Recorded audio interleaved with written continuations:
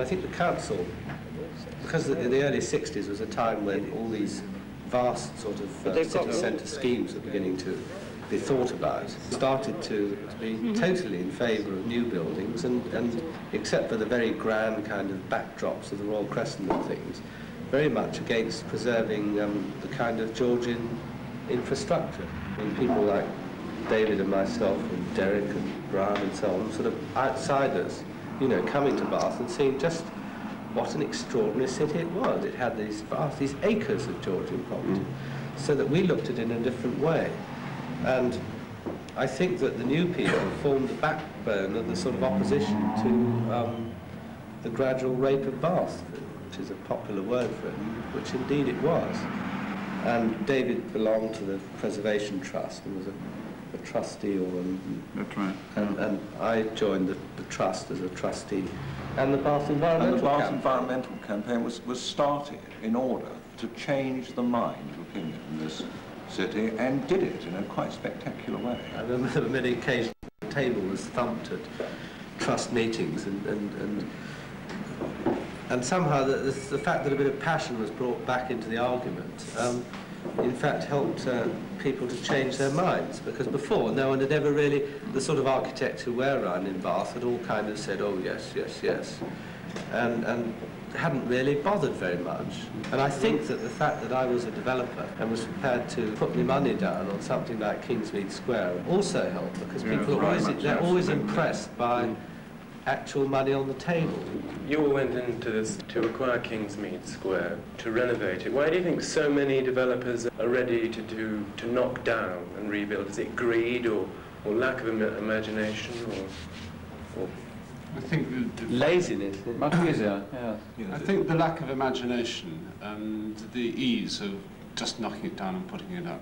It's very difficult, I think, for a developer concerned with profit and speed and effectiveness of a space to imagine how that, in its state at the time Charles acquired it, could be converted into a really usable and worthwhile property. Nobody's prepared really to have the sort of courage that Charlie's shown and just say, right, it's got to be preserved, now we'll make it tick. And this is really the attitude one needs.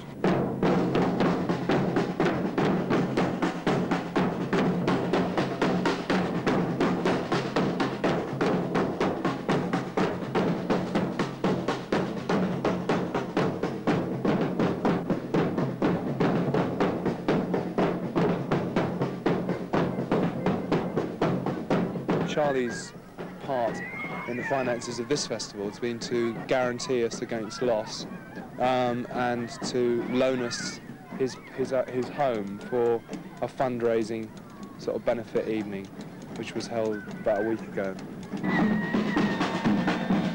Do any of the workshops clash between what they believe and using property owners like Charlie to support a festival? One isn't really in a position to be choosy these days. You know, if one's going to start actually thinking about where the money's coming from any of our sources, one could sort of end up deciding not to do anything at all. I used to do theatre design and things at one time, and I was very interested in, for instance, Joan Littlewood's early efforts at Theatre Workshop down in Stratford East, and I used to go down to all the plays, you know, when Brendan Behan was around and the rest of them. And one used to go in as a rather sort of young student and listen to sort of Jerry Raffles and Joan and Brendan Behan and all these people talking about theatre, you know, about the people's theatre, about community theatre.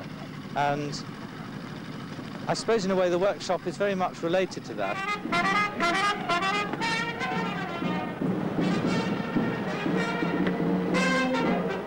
The good burgers of Bath always have a very weird trip when it comes to the workshop, because they're always being surprised, you know.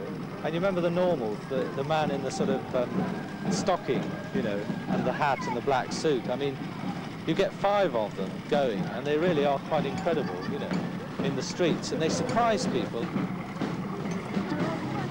There's a good deal of coverage in the papers, some of it very sort of outraged coverage, but it's sort of very much an established thing, and if it didn't happen, you know, in a way Bath would be very unhappy. Somehow Bath has always been like a city of anticipation. It's all those incredible buildings that were all set out as one large pleasure palace, a kind of 18th century Las Vegas.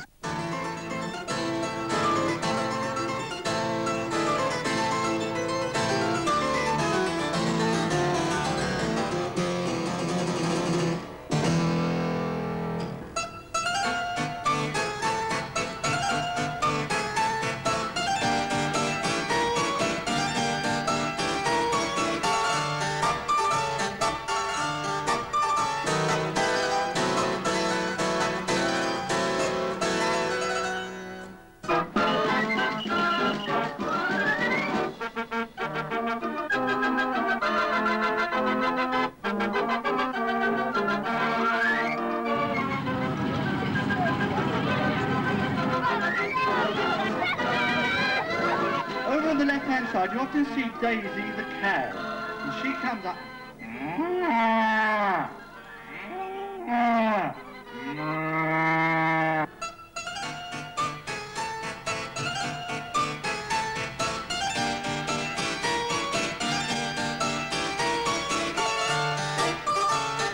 A lot of that quality still remains, and somehow even the solid provincial burghers of Bath, you know, they get a buzz out of seeing people in the streets doing things. It's a unique kind of thing.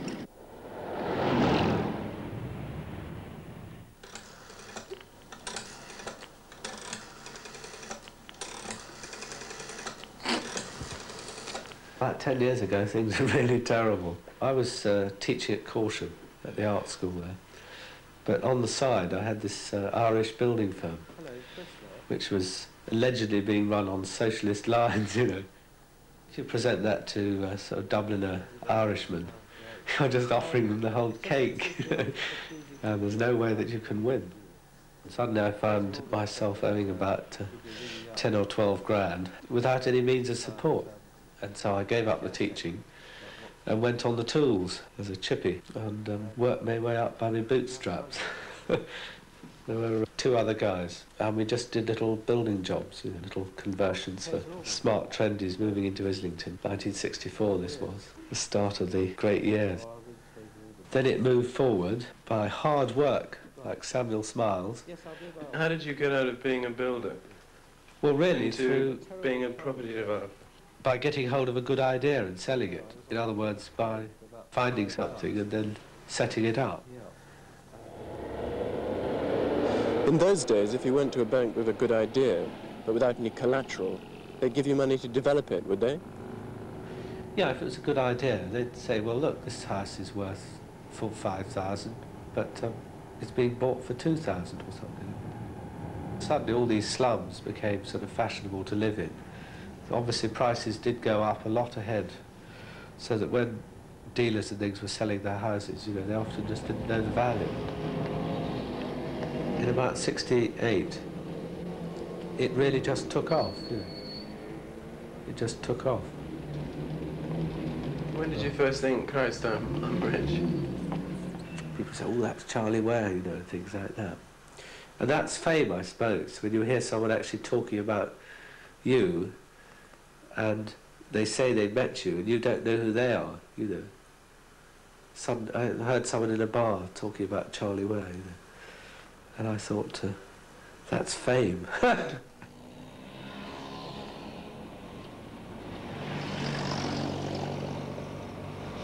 It's untrue what they're saying about me, says Mr. Ware. The gossips are busy. That man, what's his name, buys up bath houses and announces big plans, and then there's a Theatre Royal. What about that? Don't do it, says Lord Goodman. Lord Goodman, ex-chairman of the Arts Council, today joined in a controversy over property developer Charles Ware's takeover bid for the Bath Theatre Royal and warned him against trying to run it without a subsidy. I am terrified at the suggestion that the idea is not to run a repertory theatre but a general purposes entertainment centre. These have a special quality of disaster. It would be grievously wrong in Bath. Well, I must say that was a bit of old nonsense. Well, there was a bit of trouble.